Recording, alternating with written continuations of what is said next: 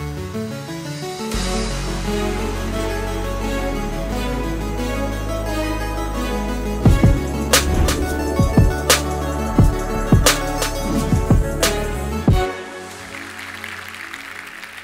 the sun went up today in the morning, 7.4 billion people woke up to a new day.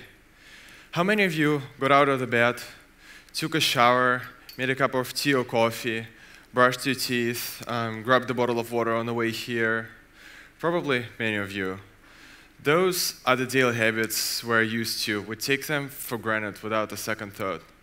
But what if that's not the case for over 1 billion people in the world? Just stop for a minute or two and think how easy the life is for us, the lucky ones, and how terribly complicated it is for over 1 billion people for whom the clean, accessible water is just not an option. Those people have to spend 40 billion hours every year to collect water. Some water sources are really far, and people, mostly women and children, have to walk miles away from their homes to deliver water for their families. To put in this perspective, 40 billion hours is equivalent to the labor force of the entire United Kingdom. Imagine what those people could have done if they wouldn't need to care about delivering water. Imagine how much they could have done for their families, for their society, and even for economies of their countries.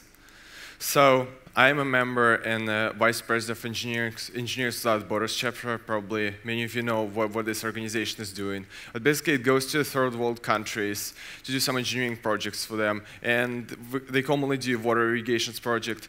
And one of the times we went to do a project, I was just there after a day, tired. I got my bottle of water, started drinking. And I saw this small child who was really thirsty, and he was looking at me drinking this water. Of course, I gave it to him, and I saw how grateful he was. So when I came back, I started thinking about it, how I could help those people. At first, I thought maybe we could just, buy a lot of bottles of water and get it sent to there. But then, some other day, I was sitting and drinking an iced tea outside, and I saw drops of water forming on the sides of the cup. And I realized, why do we need to have this water shipped all across the world if it's almost magically appears in front of me on the sides of this glass? So then I started doing the research, and then I found this really interesting creature. It's a bug that lives in the Namib Desert, one of the driest areas in the world. And the only way this bug is able to survive, every morning when it's cold, it finds the highest point it can find in the desert and stands on its head. The water from the dew condenses on its back. It slides directly to its mouth. It's one of the many great inventions that were inspired by nature. So I started doing research and looking up at how I can manufacture a way of doing this on a large scale. And so about a year later, I got in touch with many of the professors, and this time I started my education at university, and I was surprised by how many professors got interested by my idea and they supported me. And together with Engineers Without Borders, I was able to build my device, and it's been successfully working in a couple of the regions such as El Salvador and Mexico.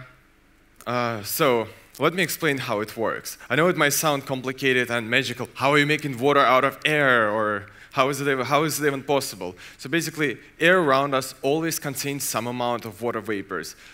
Ability of air to hold this water mostly depends on the temperature. So if the temperature drops, the air loses its ability to hold water, and this water condenses either as a fog or as a dew. So the only thing to get water out of air is we need to just cool it down. But then you would ask, how would you cool it down? It took me a couple months to think of this problem. I had a lot of different approaches, and some of them were terrific, from liquid nitrogen to nuclear reactions. But then I finally realized that the Earth could do it for us, just simply the ground on which I stand. So this idea came to me one day when I was doing gardening with my dad, and we were planting the bush, and then I realized that the ground is actually really cold. So I dig the hole even deeper, and I took a couple of the home thermometers, which people usually use to when they're sick, and I put them inside the ground on different levels. And then I figured that even 6-7 feet under the ground, the temperature stays constant around 45-50 degrees, which is more than enough for the dew to condense. So the only problem was to engineer the right system that will be able to bring this cold temperature up to the ground, where we can cool down the atmospheric air to get the water condensed. So here you can see the diagram of my device. So there is an underground and the ground part. The underground part is really simple. It's just a heat exchange coil. The heat travels only from hot to cold, so it actually lets the heat escape to the ground. And the ground part consists of another heat exchange coil that will turn cold, and actually on which the water will condense.